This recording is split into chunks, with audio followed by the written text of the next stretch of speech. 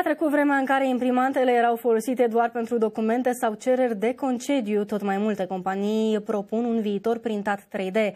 În asta crede și Joe Biden. Președintele Statelor Unite s-a întâlnit în luna mai cu 4 companii importante care folosesc printarea 3D în diferite domenii. Cu ajutorul acestora și nu numai, Biden speră că Statele Unite să intre într-o nouă eră, cea în care nu mai depinde alte țări pentru producție, indiferent de domeniul de care vorbim. We met with a group of suppliers that use 3D printing to make parts for big complex machines like aircraft, power generators, consumer products like hip implants. You might ask, what does it matter to you at home? Well, I know you're worried about the price of gas, food, and other necessities. And why it matters if we make more things here in America? Well, it matters a great deal because the pandemic and the economic crisis that we inherited and Putin's war in Ukraine have all shown the vulnerability when we become too reliant on things made overseas.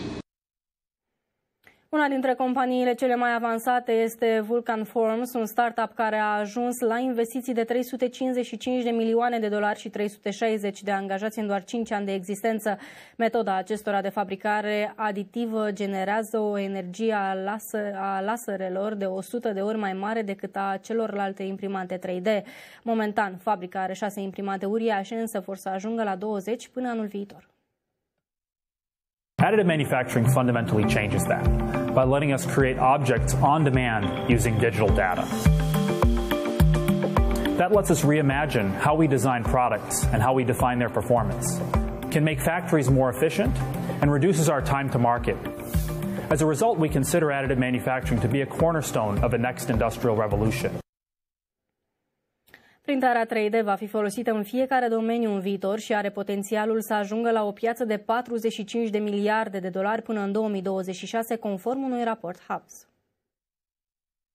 If you can imagine it, you can print it.